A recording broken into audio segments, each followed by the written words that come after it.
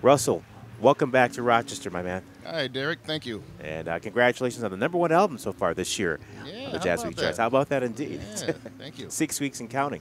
All right now. And Yeah. so who's going to be in the band tonight? The gentlemen who are on the record, Luke Selleck on the bass, Rick Jermison on the piano, and Willie Jones III on the drums. Awesome. WJ3. All right. All right. Good yeah. stuff here.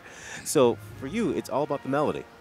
Well, yes. Stick Yes. I've always felt that way about music. I mean, it's about the melody. It's about other things, too. But to me, the melody is very important because people, the listener, the average listener doesn't know anything about chord changes, or they may not have a whole lot of knowledge about music as far as academics go. Right. But they will always remember a melody. They may not always know the lyrics to a song, but they will always remember how it goes. They can always be able to hum the melody. So that's always been very important to me. We're speaking with guitarist Russell Malone here on Jazz 90.1. Something you've always been just so great at doing in terms of getting a younger listening audience in is taking, let's say you're playing a tune and you might drop an Earth, Wind & Fire lick in there. You might drop a tune that from Gunsmoke, something that people also can connect with the music to. I always thought that was really good. I wish more musicians would do that. Why don't you think more musicians do that? Well, I think, for me, I grew up playing in the church. And in the black church back in the South, it was always important to connect with the listener. My pastor, he's gone now, but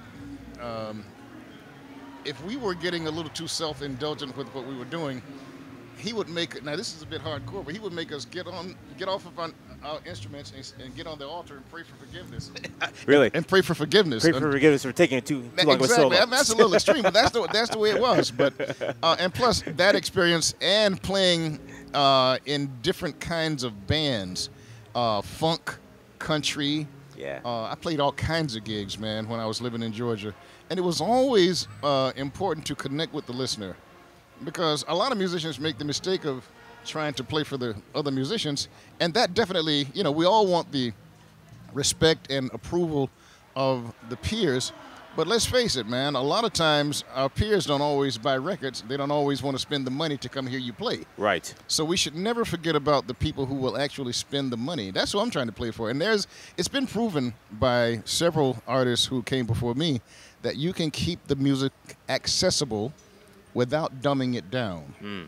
Cannonball Adderley proved it, Errol Garner proved it, and then a lot of musicians, they always talk about, well, I don't want to be commercial. I don't want to commercialize my sound or. Yeah. But as long as you're getting paid, you're commercial. I mean, the root word in commercial is commerce. As long as you're getting paid, you are commercial. You know what I mean? Yeah, so you just have to keep in mind that no matter how much of an artist you want to be or trying to be, we're here to entertain the people. It's show business. There it is. The great Russell Malone here on member-supported Jazz 90.1. People started lining up for your show around 2 o'clock this afternoon, and your show is at 6 o'clock and 9 o'clock. Okay, so well, hey, just let you know that people are here and they want to believe hear in the that music. music. Well, we're so happy and thankful and grateful. Well, thank you so much, Russell Thank Malone, you, and Derek. we'll see you very shortly. You sharp today, man. I thought I was clean. Look at you. Yeah, all right there.